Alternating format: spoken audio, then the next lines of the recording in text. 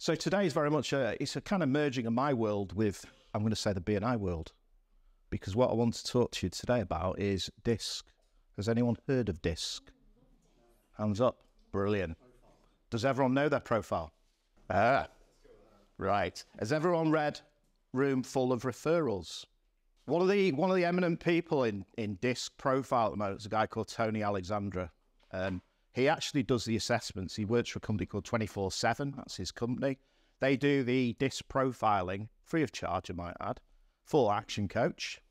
You can get a full report, but also they do it for Tony Robbins. What Room Full of Referrals was Tony Alexandra writing a book with Ivan Meisner. And it was likening the DISC profiles to referral types. And I'm going to explain DISC, first of all, for those who don't. So DISC is a behavioural type, so how we act naturally and how we act within our business lives. So DISC stands for, and you can divide them broadly into people who tend to be more people-orientated and people who are more task-orientated, so just like to get things done. So D is someone who's very direct, some degree dominant, but would be, right, I've got these things to do, I'm going to get them done quickly. And I, and we're probably an easy one to recognise, is that person who's dead bubbly, can never stop talking about themselves, about other people, wants to tell you everything that's going on in the weekend. Then you've got your C, who's your compliance, who tends to be your more detailed person, the person who really thinks through things and really sort of considers what's going on. It's what we call the compliance. And then we have someone who's called the steady, or the tends to be the person who likes to look after people, wants to make sure that everybody's involved in things and is being listened to. So DISC, those are the four characteristics. Now, one of the first things people always say to you is, there a bad one or a good one? No. And in reality, we're all a blend of all of them. And dependent on what's happening in our life will probably dictate to some degree where we come in that DISC profile. How does that behaviour type then refer to how we network and how we refer people?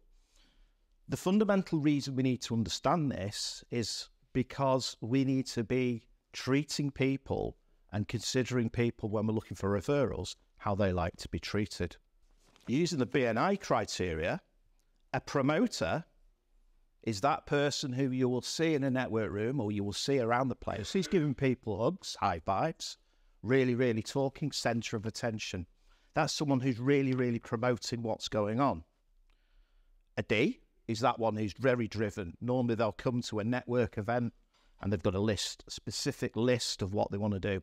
I'm going here, I'm going there, I'm going there. That's a D.